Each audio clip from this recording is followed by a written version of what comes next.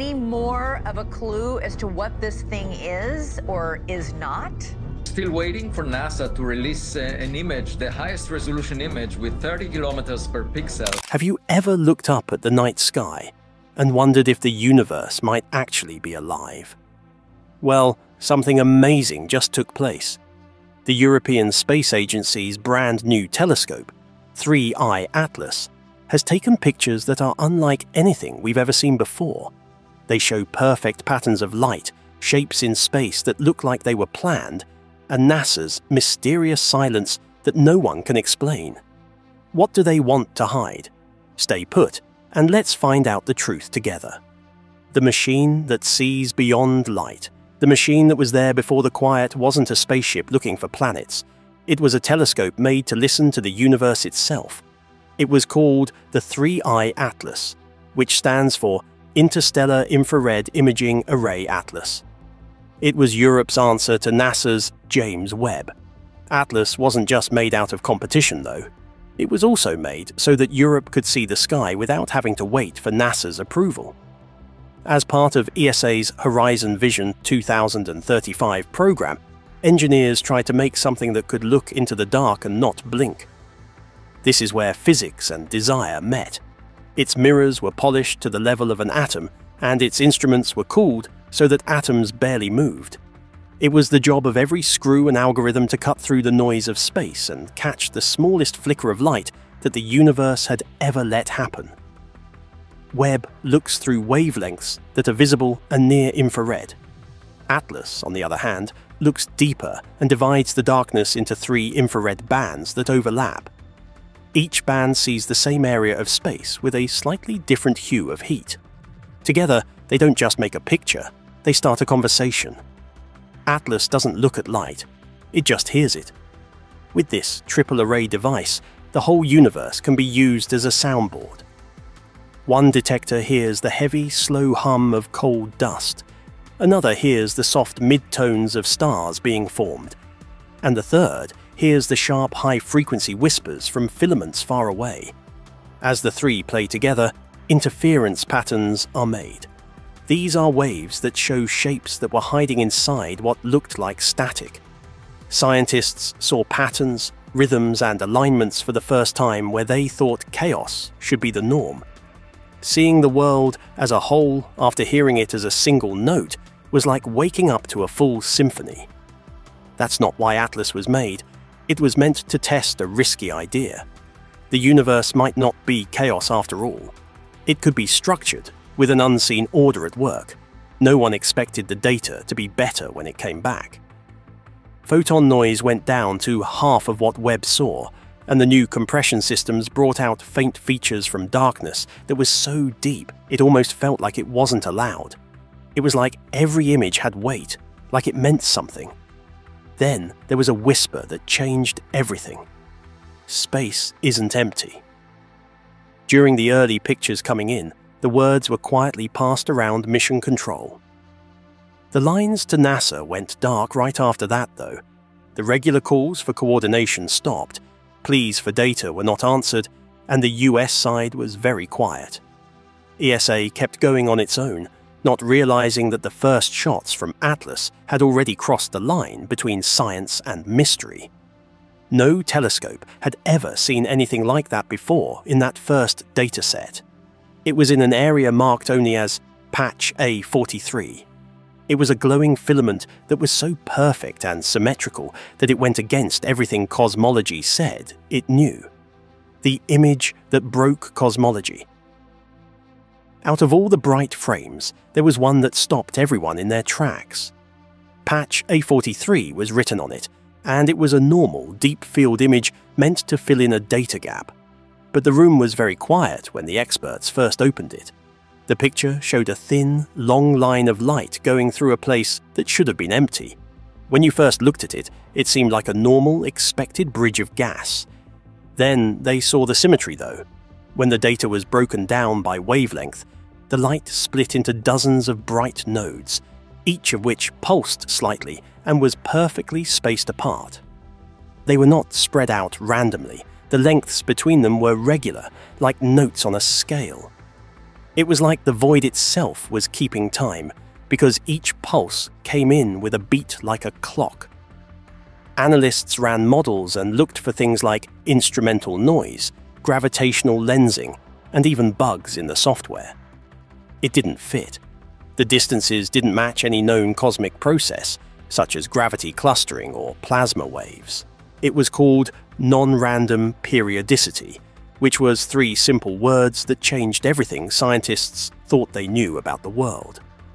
Cosmology thought for a long time that big structures came from chaos, where dark energy stretched matter and pulled it together, leaving it messy and out of balance. But this picture showed accuracy. Too many of the nodes were spread out too widely, which is, mathematically speaking, the proportions between them were the same as Fibonacci sequences and golden mean proportions, which are patterns that normally only show up in natural growth patterns and not in the cold space between galaxies. It was like an earthquake when that symmetry hit. This could mean one of 2 things. Either a brand new physical process was arranging matter over billions of light years, or the universe itself was built with a secret order in mind. For cosmologists who had worked their whole lives looking for chance, it was a bit of a heresy. Within hours, data boards were everywhere. While independent researchers tried to do the same study, ESA's servers shook from the load. On the other side of the Atlantic, something even stranger took place. NASA stopped talking. Internal lines for working together that were often busy with shared calibration notes were turned off.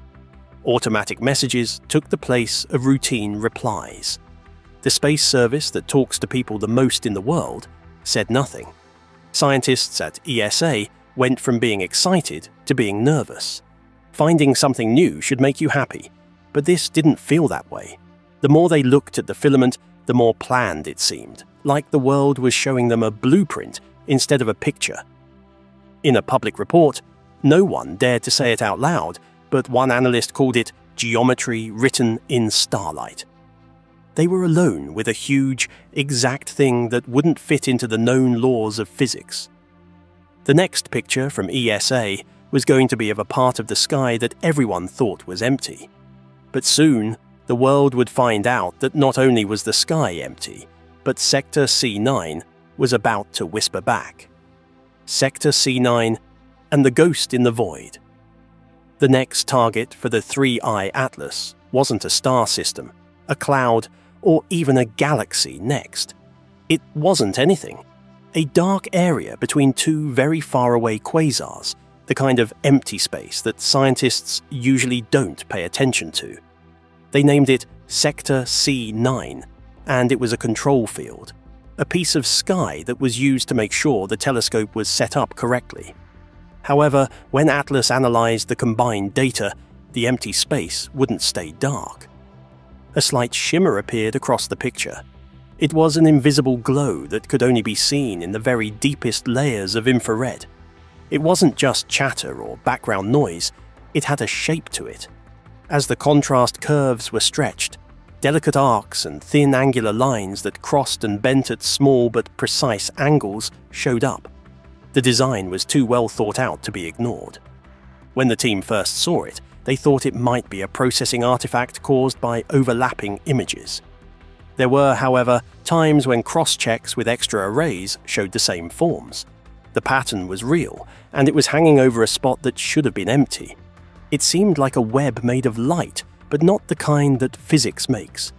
This place was known as the dark lattice.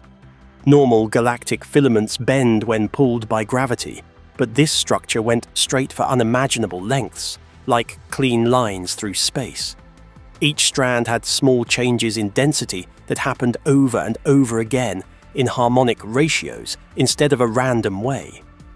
It seemed like the universe was moving matter along invisible corridors, directing galaxies to form at exact points where these corridors met. There was no model that fit the facts. It wasn't mass or dark matter that set the distance between the lattice lines. It was number patterns that were more common in music than physics. 3 to 5, 5 to 8, and 13 to 21 were ratios that looked like the Fibonacci progression, that you can see in sunflowers and seashells. The math that forms life also seemed to shape the fabric of the universe in some way. Analysts at ESA did a huge number of checks by sending raw data to separate devices in South Africa, Chile, and the Canary Islands. Every piece of evidence added to the puzzle. There was no illusion behind the lattice. It was a part of the world itself. The finding raised a scary question. Was the universe built on resonance instead of chance? The theoretical effects showed up quickly. There are scientists who think the lattice is a relic of the early universe, a quantum scaffold that was there when space-time first became rigid. In this view, Atlas had caught the ripples of creation that had turned into fossils. These were patterns that had been frozen in light since the beginning of time.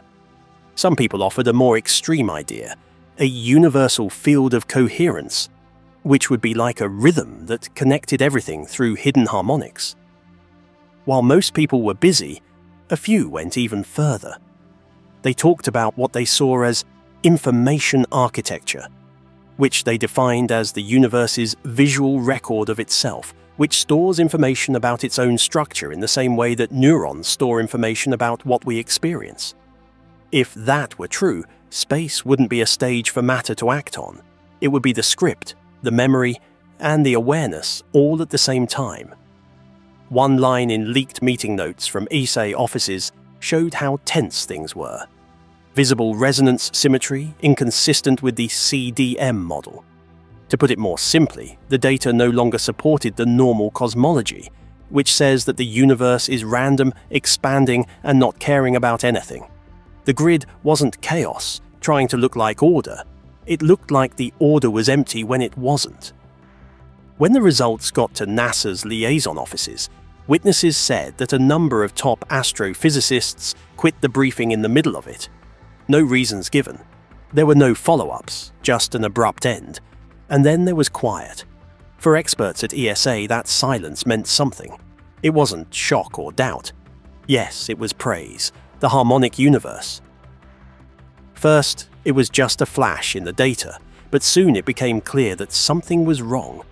A strange pattern called a pulse showed up when scientists compared dozens of 3-eye Atlas images from different parts of space. The infrared brightness changed in very small steps that were too dim to see with the human eye. These steps happened at the same rate, no matter where the telescope looked. It didn't matter if the picture was of a dense collection of galaxies or an empty space. It looked like every part of the sky was breathing at the same time. At first, the team thought there might be interference, like instrument noise, cosmic rays, or a problem with the cooling system. The pattern didn't act like noise, though. It was steady, played over and over, and perfectly timed. Over and over, the same breaks with the exact same number of seconds between them showed up. The changes showed up as a clean wave on a graph, rising and falling with precise accuracy. It seemed like space itself was moving. No one had ever seen the numbers before they told a story. The pulse had the same frequency over billions of light years, which meant it couldn't have come from a nearby source. It wasn't coming from stars, quasars, or dust between the stars. It was both everywhere and nowhere, a heartbeat that was written into the very fabric of reality. It was long thought that the universe was quiet, but it was keeping time. Engineers at ESA did something risky to learn more about it. The infrared waves were turned into sound by them. Each change in strength was turned into a note, and when the data was played back through speakers, it turned into a deep, layered, and steady hum. It wasn't just noise. Harmony was in it, with overtones and intervals that kept playing over and over like a cosmic melody. It didn't just shine. The heavens sang. The line between measurement and meaning became less clear after this finding. The 3-eye Atlas didn't just record light. It also recorded motion within the vacuum, which is a coherent vibration that runs through the structure of space-time itself. There was no longer an empty space between galaxies. It was full of beat. It was an ocean of energy where every point resonated with every other point, like waves in an endless pond. Physicists called it the structured vacuum. Quantum information theorists joined the talk right away. They suggested that what Atlas saw were organized fields of information, not random changes. Based on the data, it looked like the vacuum could store and send data, like memory that was written in energy density. A secret NASA project called Quantum Coherence in Cosmological Media had looked into the same idea many years before this one. In the 1980s, the study was put on hold because it lost its funding and the results were kept secret. Atlas had now brought it back to life. If these structured fields were real, space-time wouldn't just be a stage for physics to happen. It would be an active player, a living field that thinks in waves. Things like matter, energy, and even awareness may all be different ways of expressing the same basic resonance. The old mystic images, like the music of the spheres and the harmony of creation, stopped sounding poetic. It was possible to measure them.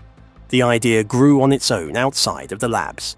The raw data was turned into music by composers. Painters tried to use color to show the beat. Theologians said it was proof of God's order, but scientists said it was just math and not a miracle. But the more important question, why did the universe pulse, was still unsolved. NASA didn't say anything at all. There was no statement, study, or working together. The group that used to guide people's view of the universe kept quiet, while ESA's discovery changed art, philosophy, and science. Some people said NASA was just checking the data, while others thought they already knew. No longer was the pulse just sound. It was geometry forming in motion, which meant that the melody could be seen. The geometric code. 3i Atlas kept its eyes on a faraway cluster when it saw something that couldn't be true. Weak lines of light curled and echoed off each other perfectly around the galaxies. Gravitational lensing should have been a mess, with random warps caused by uneven masses, but these arcs were straight because of golden ratio symmetry. They mirrored each other like waves being led by a hidden hand. It seemed like even gravity could be controlled by music. After that came frame Z17. Analysts saw swirling shapes that kept happening over and over in that picture. Every turn was smaller than the last, but they were all exactly the same, like a spiral in space that folds into itself. The pattern wasn't just seen in galaxies, it was also seen in data from particle simulations. All the way down to the smallest atom, the shape was the same. The universe was fractal, which means that its complexity came from a single rule for making things. Mathematicians mapped the recursion and found equations that were similar to chaos theory and cellular automata, which are types of systems where simple directions can lead to an infinite number of outcomes. At some point, it seemed like existence itself was based on code, a cosmic algorithm that was computing reality one step at a time. So creation wasn't a single blast of energy, but a loop in which the world is always changing. It was hard to understand what it meant. If patterns happened in everything from galaxies to neurons, then awareness might not have been an exception, but a continuation. Life could be the universe figuring out its own pattern, with awareness forming wherever the geometry got thick enough to see. It became harder to tell the difference between the observer and the observed. Each thought and atom became just another line in the same pattern. Inside NASA, stories that got out suggested that old James Webb data had the same harmonic ratios. But letting that confirmation go would mean admitting that the laws of physics weren't basic, but rather emergent, written by a higher power. One insider is said to have said, "To confirm is to rewrite reality." So there was quiet. There was a loop of light that looked like it was folding back on itself as Atlas turned to do its last scan. Space wasn't going out into nothing. It was going around and around its own home. When the telescope looked at the edges of creation, it saw that they were being bent toward the beginning. The universe is no longer silent. It's speaking in patterns of light and sound. Like, share, and subscribe for more cosmic discoveries And don't miss the next video popping up on your screen right now.